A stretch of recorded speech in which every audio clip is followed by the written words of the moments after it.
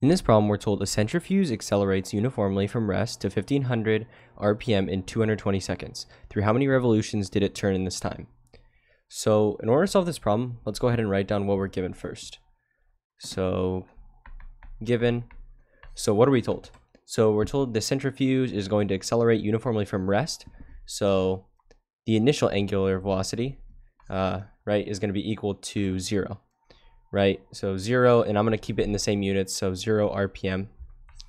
So that's going to be the initial angular velocity, and then it's going to go from 0 to 15,000. So the angular velocity is going to be 15,000, or the final 15,000 RPM, and then the time this is going to take is 220 seconds.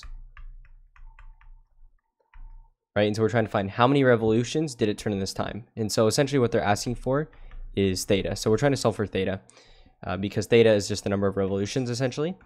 And so how do we solve this? So in order to solve this, what we're going to do is use they're like kinematic equations, but essentially they work for angular, right? So rotating.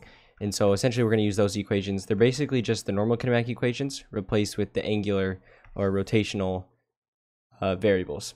So the equation we're going to use to solve this is this one right here, which is theta minus theta sub 0 is equal to 1/2 times omega sub 0 plus omega times t. So this is the equation we're going to use. And what you should notice here is, or the reason why we're using this one is because we have all these variables. We have t, we have initial angular velocity and final. So all we have to do is plug it in. So theta sub 0 is just going to be 0 because it starts, right? It doesn't have any angle when it turns or in the beginning. So it's really just going to be theta equals 1/2 times, and then when we do this, keep in mind, right, this is just 0. The initial angular velocity is 0, so this is 0 plus, and then when we do this, keep in mind what this is going to be in. We're solving for revolutions. So if you notice how we write this, if we say 15,000, and then let's write the units, revolutions per minute, right? But then we're going to be multiplying by seconds. And so if we multiply by seconds, 220 seconds, what you should notice is that the minute can't cancel with seconds, right? Because what we need is this to be seconds, so it can cancel with this, and then it just is revolutions. So what we have to do is first convert this into revolutions per second.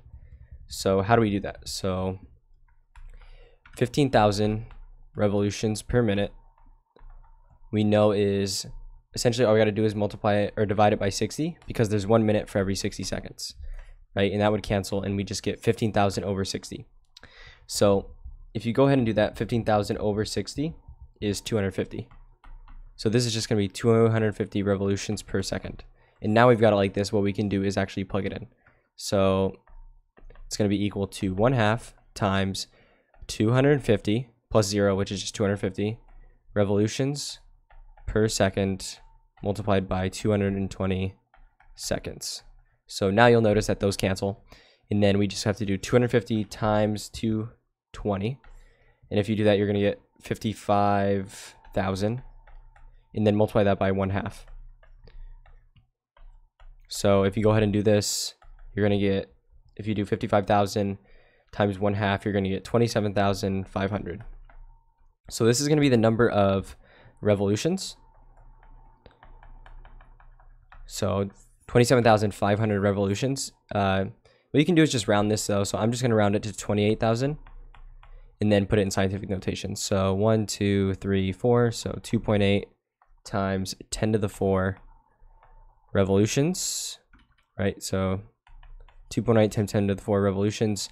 Whatever your teacher wants you to do, if they want the more exact version versus this, the rounded version, make sure you do what your teacher wants. But yeah, essentially that's going to be how you solve this problem, and hopefully you found this useful.